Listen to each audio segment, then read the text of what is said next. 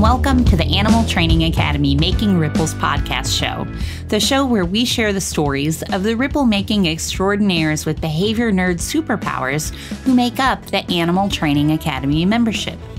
I'm your host and one of the happiness engineers at Animal Training Academy, Shelley Wood from Drop Your Jaws Dog Training in Cape Girardeau, Missouri in the United States. We're absolutely thrilled and grateful to have you here with us today. Make sure you go ahead and hit that subscribe button so that you don't miss a single episode. This show is brought to you on behalf of the Animal Training Academy membership. So if you like the conversations in these episodes, then we want to invite you to continue them with like-minded people in the ATA membership, which you can find out more about at www.atamember.com. Within the membership, you can get access to twice monthly live web classes, the back catalog of previous web class replays, plus a huge library of videos and projects to help you problem solve your training challenges. And we're a sociable bunch with an exclusive private Facebook group and forums area. It's like a Netflix social media platform for animal behavior geeks.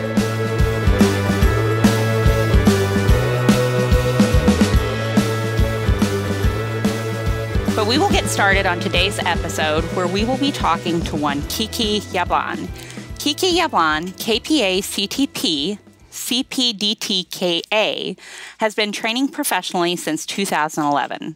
First under Laura Monaco Torelli at Animal Behavior Training Concepts, and currently under her own name. She offers private in-home training, barring public health crises, and online training and consulting. Since 2014, Kiki has also worked under Dr. Susan Friedman as a co-instructor for Living and Learning with Animals, an 8-week intensive course in behavior analysis for animal professionals. In 2018, Kiki began pursuing a master's degree in ABA at the University of Kansas. She recently completed all coursework and is working on her thesis. A former editor of Outside Magazine, Chicago Magazine, and the Chicago Reader, Kiki publishes a blog on her website, has written about behavior and training for other outlets, and has edited lectures, articles, and books for other behavior professionals. Most recently, Kiki has accepted a position as Karen Pryor Academy faculty starting sometime in 2021. So without further ado, it is my very great pleasure to welcome one Kiki Yablon to the show today, who is patiently waiting by. Kiki, thank you so much for taking the time to come and hang out with us today. How are you doing? I'm good. Thanks for inviting me. Yeah, we're really excited to have you join us for this conversation today. I'm excited to learn more about you. I've followed you for quite a while on social media now, and have run across you in other places as well as in the Animal Training Academy community, of course, and I'm super excited to catch up with you a little bit more today. Cool. So first, before we get started today, let me say congratulations both on completing the coursework for your master's degree and the new position as KPA faculty. Neither one a small accomplishment, both really, really cool things to do. So congratulations to you for both of those. Oh, thanks. Well, I think the coursework is the easy part. I was discussing with Susan Friedman the other day how I was feeling a little bit unmotivated to get to work on my thesis, and she said, "That's the test. You have to do it even though you don't want to." So, well, congratulations on reaching this point, and I have no doubt that you will do it, even though you don't want to right now. Well, I appreciate your confidence. I really enjoyed reading a bit about your background here, and I know when we caught up before the episode, we had a chance to chat about some things that you've been involved in throughout your life as well. And it sounds like a lot of us, you didn't maybe set on a straight path, right, to animal training, but your kind of life's path has wound you in several different directions, landing you here. So I kind of wondered if you could start us off today by talking a little bit about how you came to the world of animal training. So when I grew up basically in an animal-free home. My parents had an Irish setter when I was born, named Sean, of course, and I think my mom says the veterinarian told them that Irish setters were too stupid to train. So they didn't bother. They didn't bother trying. And he was, this is an era where dogs sort of ran around the neighborhood freely, as did children. And he got himself into some trouble once in a while. But when I was 5, I think somehow my mom tripped over him while she was pregnant with my brother. And they decided that I think they probably just felt it was too much. And they did literally give him to a farm, the proverbial farm. And when I came home from kindergarten or wherever I was coming home from that day, I saw him getting into the ladies' station wagon. And I was totally devastated. And I asked for a dog for every holiday with a gift attached. I would ask for a dog. And I think I stopped around 17 or something when I realized I'm not going to be here next year. And I didn't get one, but I did get a gerbil at some point, named Rat.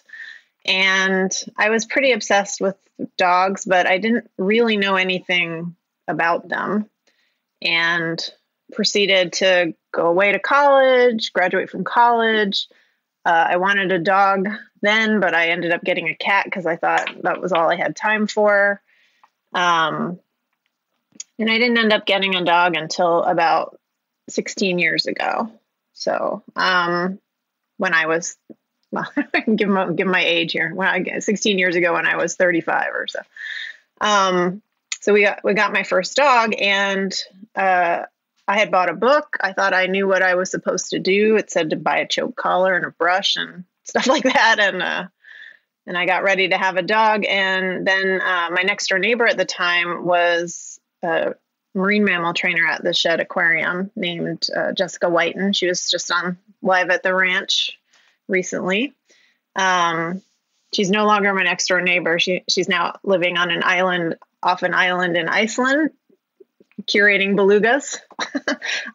But she introduced me to clicker training sort of right from the beginning. And although I didn't really understand what she was doing, it looked magical to me. And so I went looking for someone who taught classes, which is how I found Laura. So we took classes with Laura, and then I just, like many dog owners, I thought, oh, she's done. She's trained. And then she proceeded to grow into some behavior problems that we didn't really recognize as such when we got her. And like many people, those behavior problems sort of led me to look for more information, to get some bad information along with good information, and then try to figure out how to sort it all out. And that's how I found myself about 3 years later, having not read any books that weren't about dog training in years, and asking Laura if I could intern with her. And then I did intern with her, and that led me to KPA. KPA led me to I started to train professionally after I graduated from KPA. Laura had me teach classes and take private clients and things like that.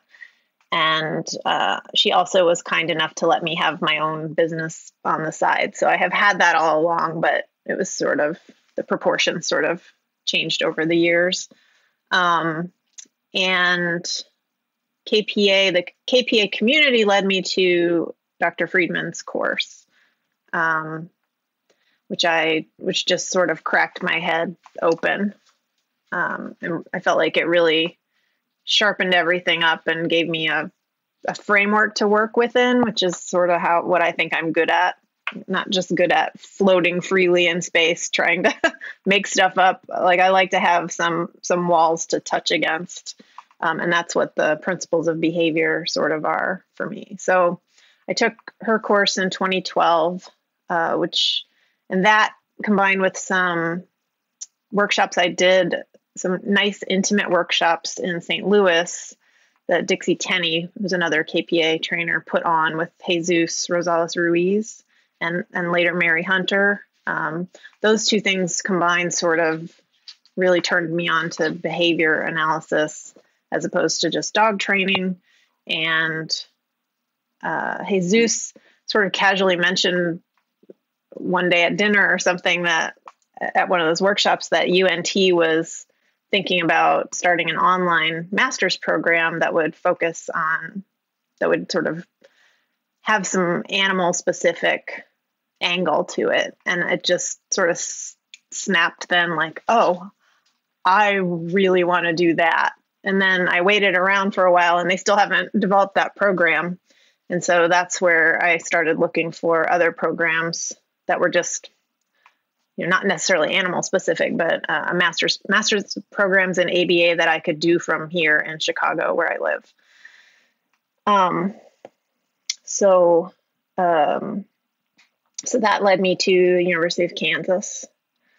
I was actually looking on their website because that's Jesus's alma mater, and just happened to stumble across the fact that they were starting an online program that year. So I found it in June, applied in July, and started in August. Yeah. So, and then when I started that's when something had to go out of my schedule. So that's when I stopped working with Laura, actually, which was a lovely experience to work with her. So does that catch us up to today? It sounds like it catches us up pretty close to today, at least, if not to today. So, and it also sounds like you've had a wonderful experience on your learning journey in the world of training. How has, I would imagine, several of the listeners, I know I for sure, and I would imagine several other listeners too, have perhaps considered trying to pursue further education in the area of behavior analysis. So I'm just kind of curious if maybe you want to talk just a little bit about your experience in the online master's program, how you feel like that has maybe impacted your training, or how you see yourself growing from that and being able to use it going forward, if that question kind of hopefully makes a little bit of sense. Yeah. So it's been great. It's doing it online. I think there's an increasing number of programs that are online, and some of the differences between them have to do with what kind of final requirement they have. So some have a practicum aspect, which would be working with humans. And that I'm sure that would be extremely enlightening, because human behavior is so complex. It probably makes everything else seem, easy, but it's just not something I wanted to make time for, or had any interest in pursuing after the end of school. So I was looking for a program that had a research-based thesis requirement, so that I could try to do a research project, that was related to animals. So, and then the other thing I was looking for was some sort of rigor. I mean, I'm sure all the programs have some sort of rigor, like they have requirements to get in. One thing that I liked about KU's program was that they're trying to build a one-to-one correspondence with the curriculum that the on-campus students get. So, and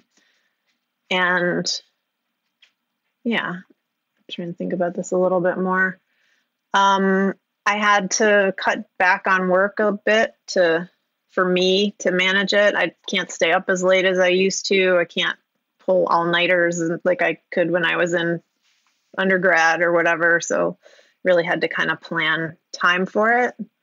And it was pretty intensive, but also very enjoyable. It was really enjoyable to go talk behavior analysis, for hours every week, and to have small programs. So to have access like that to professors.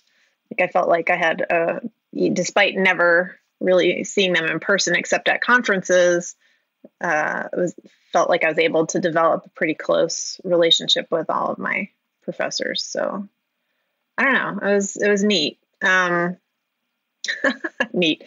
I guess what I wanted to get out of it was more nuance. And I will say that working with Susan Friedman for years, I really felt like I came in well prepared for it, despite not having any background in psychology or any kind of.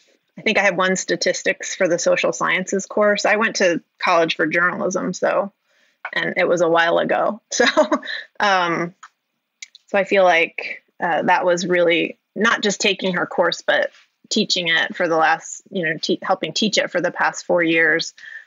Like, there's nothing that sharpens your skills at articulating something like having to teach it to somebody else. So I actually felt like I came in very well prepared for it. And I think, I think that it would be a good program for dog trainers, even though there's no dog specific content, because they're very open to it, very open to people working with animals participating in the program, and because there's not a practicum requirement and you can do it online. So that was kind of blathery. Sorry.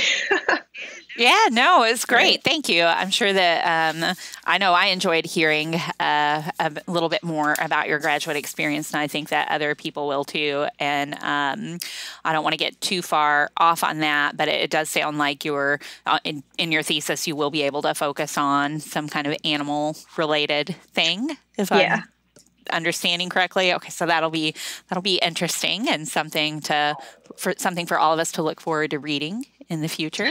Knock on wood. Yeah. And yeah, I could see where your experience as an instructor, a co-instructor with the Living and Learning with Animals course might really help prepare you for at least beginning a master's program like that. So wonderful. Thank you for taking the time to share all of that with us. So moving forward here, I was hoping that I know you have a lot of experience training. I have been following you on dog training by Kiki Yablon. Did I get that right? Is that the name? Yes. I wish I had just named it Kiki Yablon Dog Training, but I didn't. So that's what we're stuck with.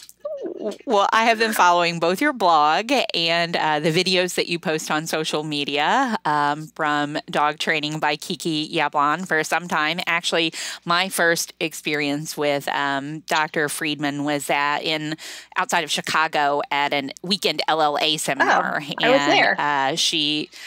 She referenced you there, and I remember her maybe even pointing you out. I don't know, but I think she showed a video of yours or something, and that's when I was like, who is this person? I need to pay attention to them. So I've been following your stuff ever since then. And you're always posting lots of really, really helpful training videos and blog posts for people with a lot of kind of everyday behavioral type challenges. Some of them a little bit more maybe extreme than others, but a lot of things that just people and their dogs sometimes need help with.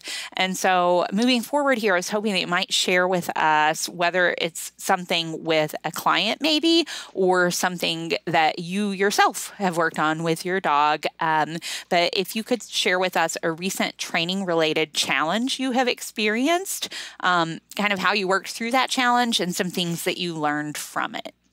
Well, you and I talked a little bit about these questions before the podcast started, and the thing that this is not a huge deal, but it is something I'm sort of proud of. The room that I'm talking to you from is my office and guest bedroom. And when I started graduate school, I barely really spent any time in here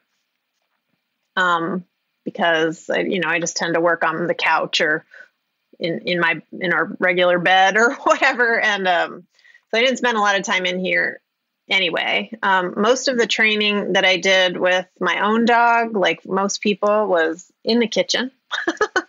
And then when I started to take classes in grad school, the classes at KU are live on Zoom, and they have rules that you have to sign your agreement to before you start. And one of them is no pets in the room.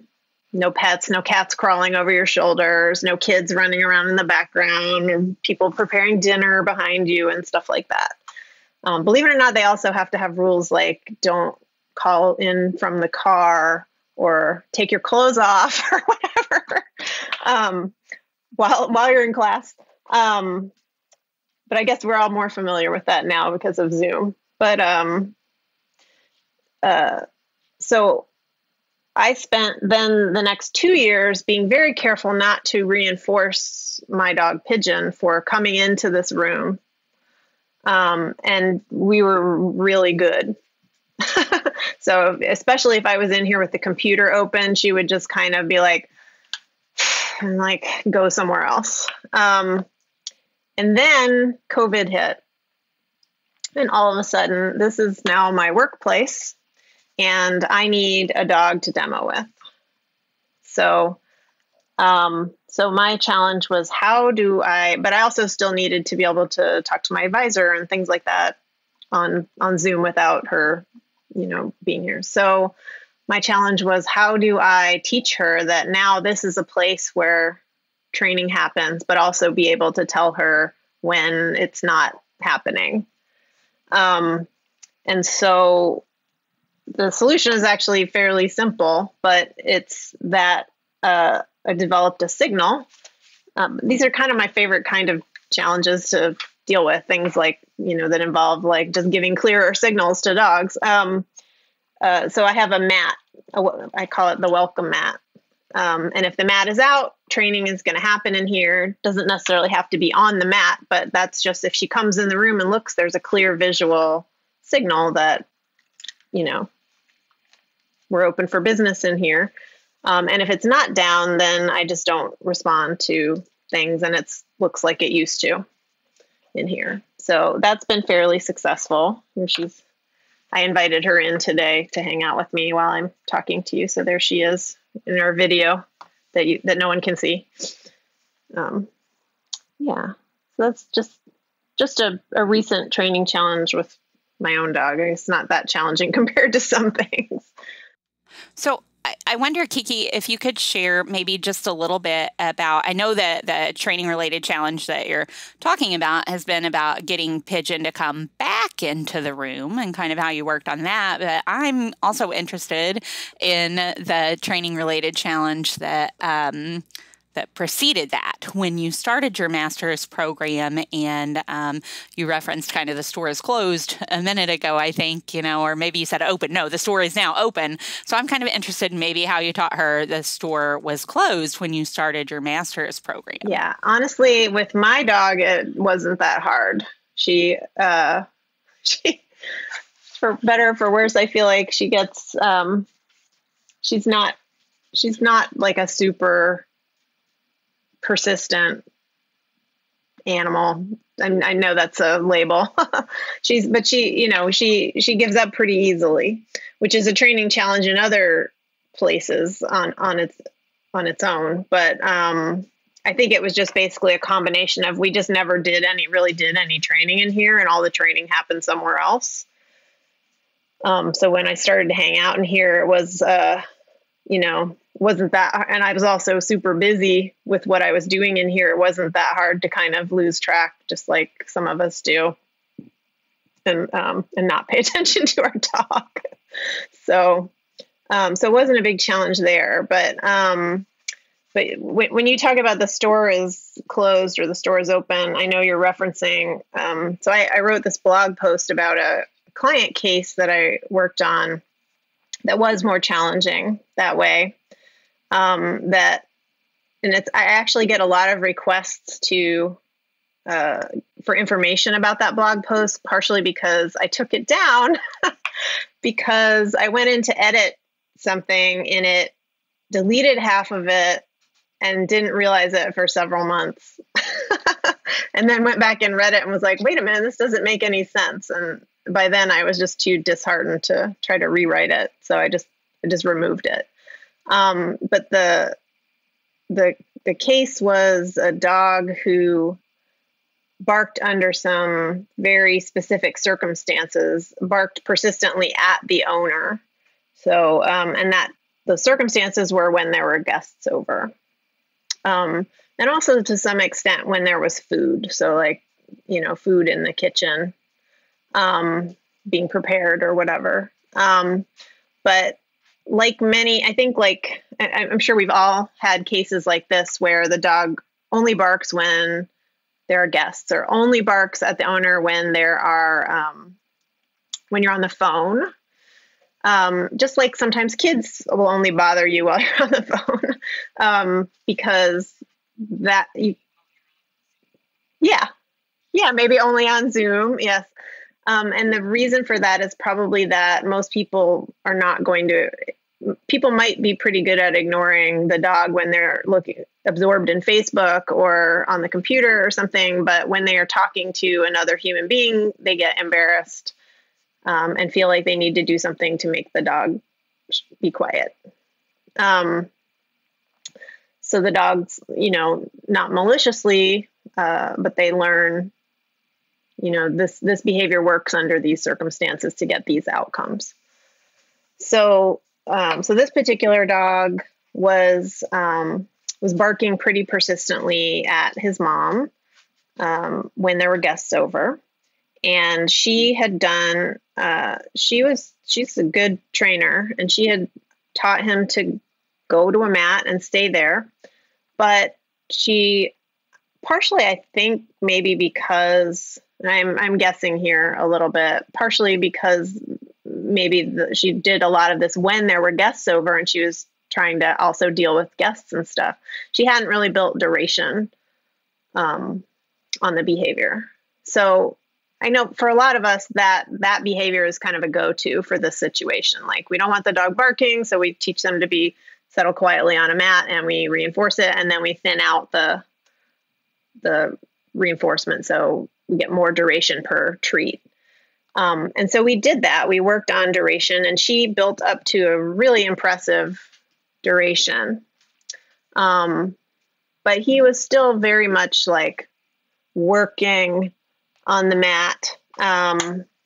And you could see, like if duration got a little bit too thin, he might bark once to get it kind of going again. And like many people, as soon as he was quiet again, then she would reinforce. And so got kind of developed like a loop. And I think we could have kept working on that, but really the goal is to just have, this dog wasn't worried about the visitors, didn't seem worried about the visitors. He was like a friendly dog. He was just really into food. And what I saw when we kind of tested a little bit is, I think he's barking to get food when there are guests. And this is not really the ideal solution for the owners to have to train through this situation every time they have guests. And so the question when if you're gonna stop reinforcing some behavior, you're gonna take some avenue to reinforcement away for an animal, is what can they do instead? What other reinforcers can they work to get? And for him, it was reinforcing to be petted. I assumed it would be reinforcing if he could just, relax a little bit. There would be some automatic reinforcement involved in that. And so we sort of set up a structure and the other thing I noticed about this particular case was that the presence of food, so the food was serving as a reinforcer for the quiet behavior and also for the barking. But it was also part of the antecedent. It was part of the cue that this behavior was going to work. So if we took, when we took food out of the picture, it didn't change the picture enough with guests there that he didn't bark. And I think possibly that is related to when there were guests, if the mat wasn't already out and he started barking, then the owner would go get the mat and the treat pouch and everything and the clicker and start to train him. And I think a lot of this, I don't think this is like an uncommon situation where we kind of get ourselves into messes where because we don't start training until after the behavior starts. And it's a lot for people it's easy for a trainer who doesn't live with your dog to do this, but it's a little harder when you live with a dog 24 hours a day to always be prepared and get ahead of the behavior and set the dog up to do exactly what you want and not give them, you're going to end up redirecting. So I wanted to try, because we couldn't change that antecedent picture enough that, if we just took the food and the mat out of the picture, he wouldn't bark. There's the guess there is still a cue to bark. I wanted to introduce some other new signal that basically said barking will not work, but a bunch of other behaviors will. And so then the challenge was to try to not set him up to be frustrated, if I can use a label, by not just simply not reinforcing barking. So what we did is I kind of set an arbitrary number, and in retrospect, I should have taken a baseline for how long could he go without barking when there was no food or anything in the environment. And then we reinforced that short amount of quiet, which I think initially ended up being 20 seconds, with bringing out the mat and doing some mat training. And then when we put the mat away, we also added a cue to the environment, which was literally a towel on the doorknob, like the old college, like don't bother knocking if the van is rocking kind of signal. Tied a towel to the doorknob. And during the period when the towel was up, barking would not work, but approaching a person quietly would get extended petting. Or if he didn't want petting, he could go lay down next to his mom and she would pet him, or he could just go lay down somewhere. And I was kind of, it's a little bit of a stretch, but I was kind of assuming if he was doing that, then it was reinforcing. And then when he was able to consistently do those 20 seconds, then we started to extend the towel period. So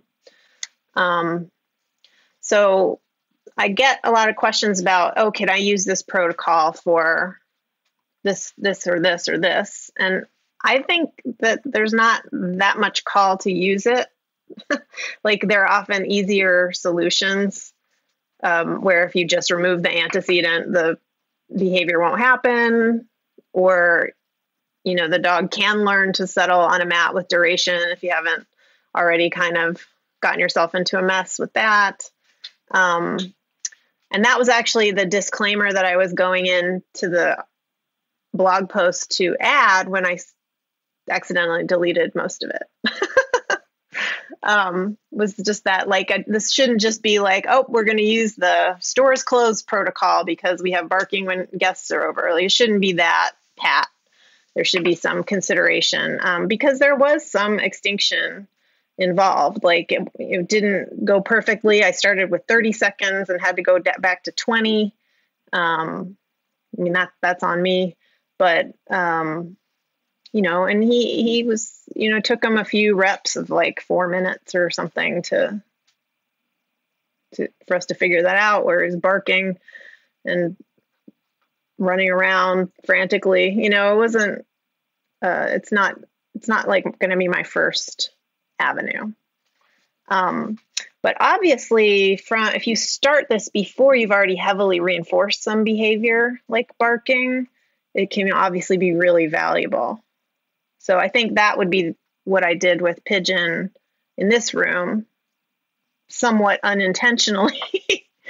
And I think lots of people do teach their dogs things like that unintentionally. Like they teach their dogs when they're not really available for training or working or going for a walk or whatever it is the dog wants, just by not doing it the first time. So I do think it's useful in terms of something to be aware of as you're raising a dog. Like, what do I want?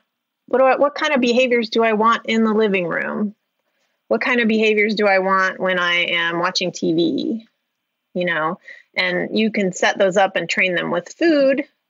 And often that works just fine. And then food gets faded out once habits get built. Or you keep feeding your dog or giving them puzzle toys or whatever. And then sometimes other, you can just arrange things so that doing those behaviors, like we go in the living room when the puppy is tired, or we put the puppy in the crate when they're tired, and we learn that sleeping here is reinforcing, napping here is reinforcing in this context. And as we know, the context of the behavior is going to get attached to that behavior consequence pair, right? So if I sleep here, if I nap here, I feel relaxed, or if I lay down on a mat here, I get food or whatever, and that's going to get attached to the living room. Well, the next question that I was going to ask you is, could you share a story about a behavior you've trained or a training situation that you're proud of? And if I were you, I would certainly be proud of that training situation, but maybe there is maybe you have another 1 or 2 or 50 that you could share one of with us. I think the thing that comes to mind sort of most recently are a couple of cases where I did counter conditioning in a way that was different from how I had done it in the past. We're talking in September, and one of them I just posted about, which is I don't know if you saw the thing with the ice maker. There are a couple of cases like this. So the first one was a dog who was described as being afraid of fire, which looked like if you did anything that predicted fire, whether it was pick up a lighter, move towards the button on the gas grill, turn the key on the gas fireplace to turn the gas on, and then the hissing noise, and then the remote control beeping for the fireplace, that he would bark and charge the source of the sound. My first thing that I tried with him, was I was like, what's the tiniest bit of this that I can do without setting him off? And I'm going to try to do that and then give him a treat. And I just had a hell of a time getting that treat to him before he did any barking. And I know that I could have potentially just persisted with that, and maybe that barking would have died down as the picking up. What I did was just pick the lighter up like an inch off the counter. That barking might have died down if I had just kept doing that. We often see that. But for whatever reason that day, actually it wasn't just for whatever reason, it was inspired by something that Eva Bertelsen said during a panel at Clicker Expo a few years ago. Somebody in the audience raised their hand and they asked a question about, it was like I can't remember what the question, it was a specific to their dog or a client dog or something. And Eva just kind of offhandedly said, and it was about counter conditioning, and she offhandedly said, like, oh, let the dog start the counter conditioning trial. And I was like, what? And I thought, why have I never thought of that? Like, if I were being counter conditioned to spiders or something, would I prefer to say to the person doing it, like, okay, I'm ready, do it? Or would I prefer to just have a spider sprung on me and then get $50? Like, no, I think I would rather say, okay, go ahead and do it. So that kind of stuck with me, and like many things, it took a couple of years to percolate, I think. But so I decided, okay, this dog has and then we've all been exposed to Eva and Emily's amazing, and Peggy Hogan, everybody's sort of amazing work with so-called start buttons and other people's equivalent, consent behaviors and things like that. So he had a behavior of getting on a mat and and which happens to also be a stationary duration behavior.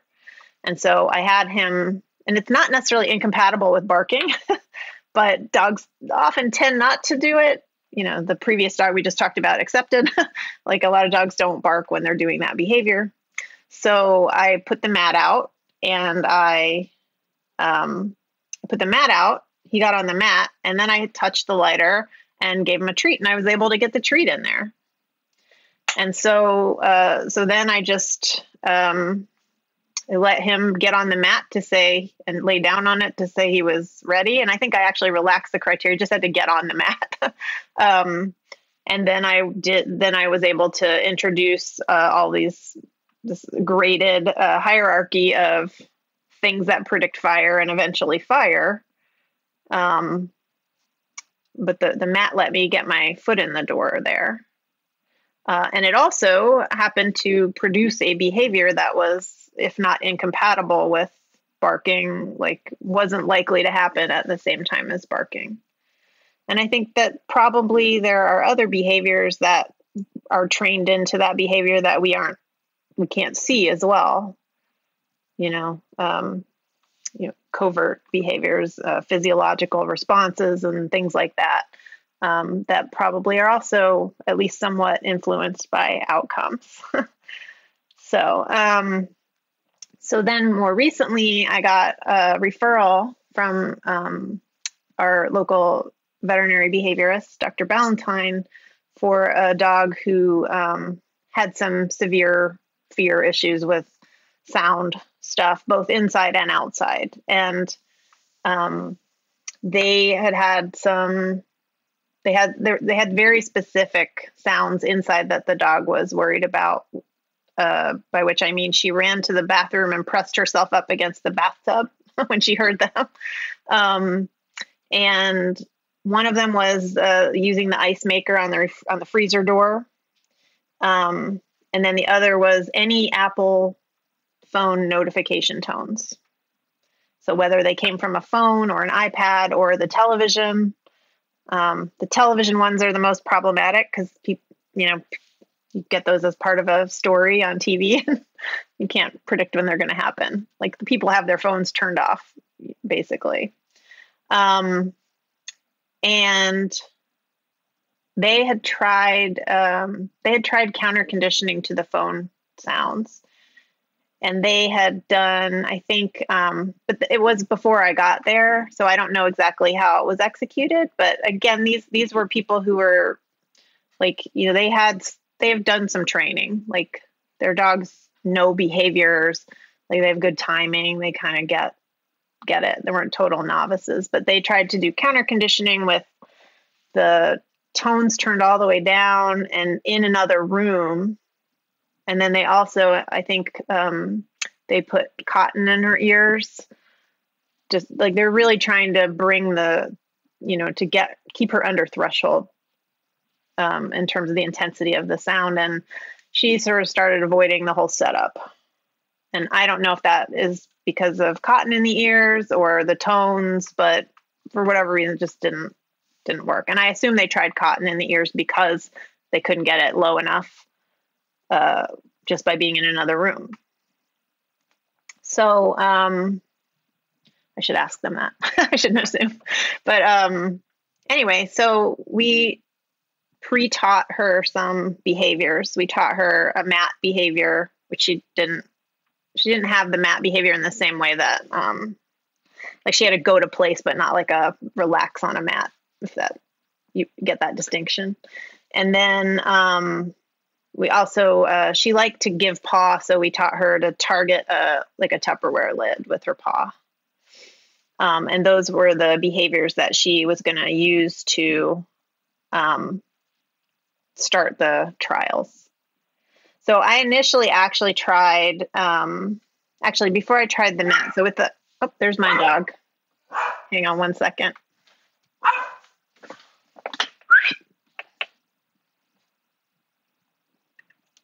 Sorry, she saw something out the window.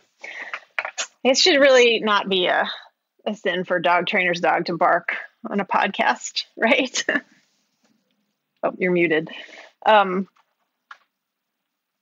Okay, so the first thing I did with her with the ice maker was try to set her up at a distance where she she startled a little bit, but she didn't totally go all the way to the bathroom. And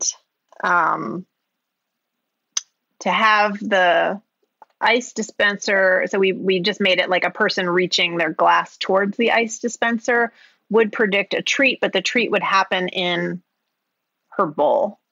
So she knew where it was going to go, which that tends to, like, stimulus predicts food in a location. You tend to get movement towards the location when the stimulus happens. And we did get that. And I could have tried, starting with her in the bathroom or something like that, but it was just sort of testing things out. And when we did, approach the ice maker, food in the bowl, her flight distance radically decreased. Like, she didn't go all the way to the bathroom, but she did do a loop. Like, the person would approach the ice maker and she would loop out and then come back to the food bowl. And after, one session of that, I looked at that and I thought, geez, I think we're training this loop.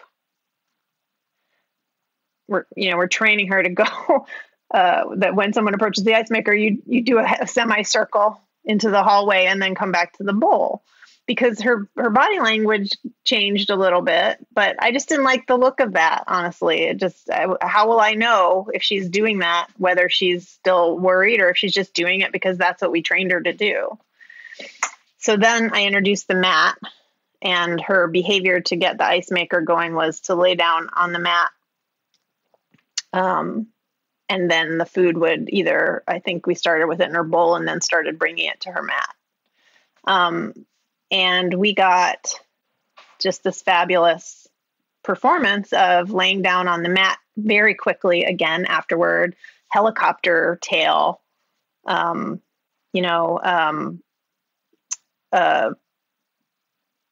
eventually, like, at first she would get up and go to her bowl every time. But when we started delivering the treats to the mat, she just started staying on the mat. And then we had to pick another behavior as our go behavior because she wasn't getting up and laying back down. So what we did is that when she finished eating, then she would look at her mom and she would start wagging her tail.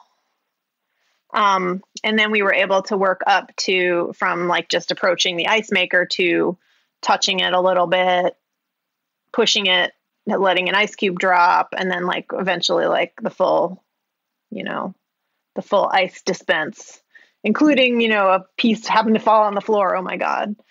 And the funny thing is the other dog in the household loves ice cubes. So he comes running, which for some dogs, that would be enough for the other dog to be like, oh, I guess this is a good thing, but, not in this case. So we did that with that. And now what's happening is very interesting.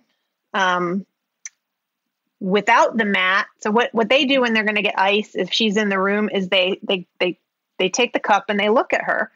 They basically, I would interpret as they say, is it okay if I get some ice?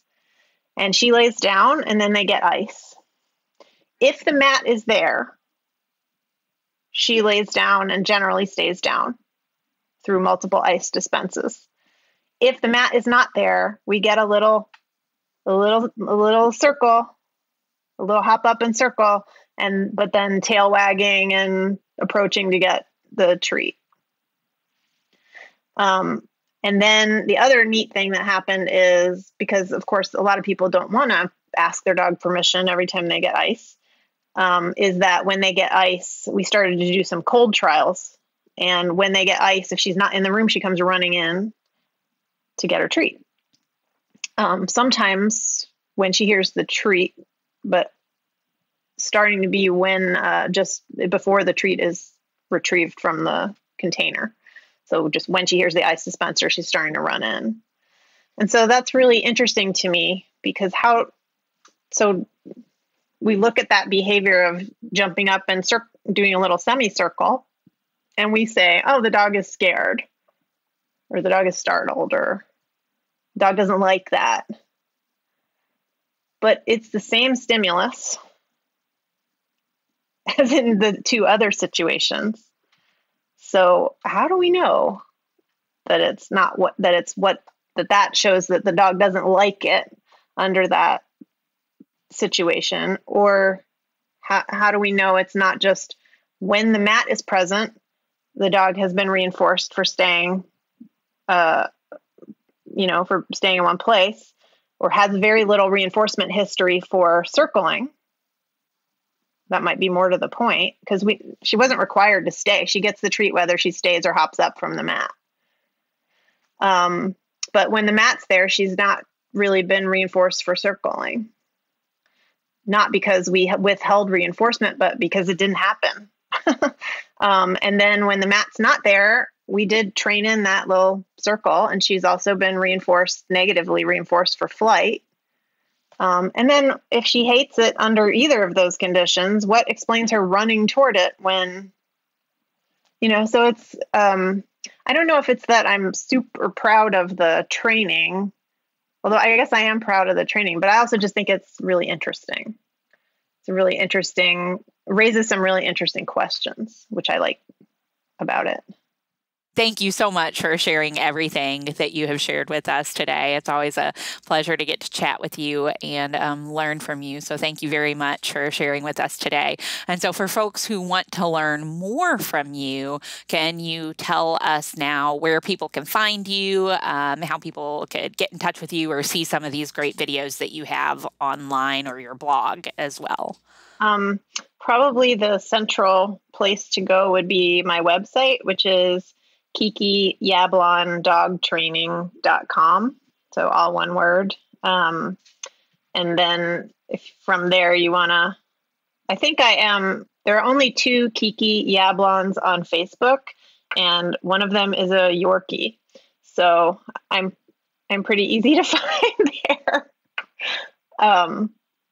And then from there you can find my business page, which is where I post most of the videos. I don't consistently do it on my personal page, and then I've put them on Instagram too, usually.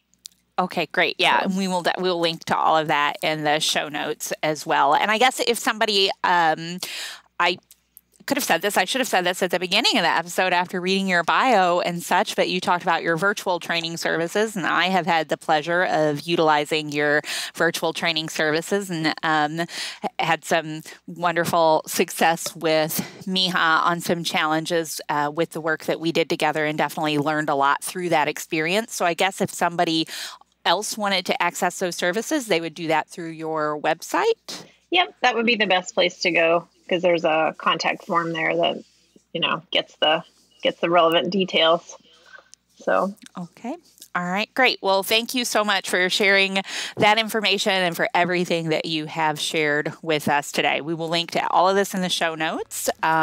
This has been a lot of fun for me. So on behalf of myself, on behalf of the Animal Training Academy community, and of everybody listening today, thank you so much for taking the time to chat with us today. It's really appreciated. Thanks for having me here. We do, of course, appreciate all of you tuning in as well. And if you have enjoyed this episode and are interested in carrying on the conversation about working with the animals in our lives in the most positive, most fun, and most choice-rich ways, then as mentioned at the start of this episode, the Animal Training Academy community is waiting for you. Head on over to www.atamember.com and click on the membership button in the main menu to learn more about what members are describing as the Netflix social media platform for behavior geeks. That's it for this episode, though. Thank you so much for listening. You'll hear from us again soon.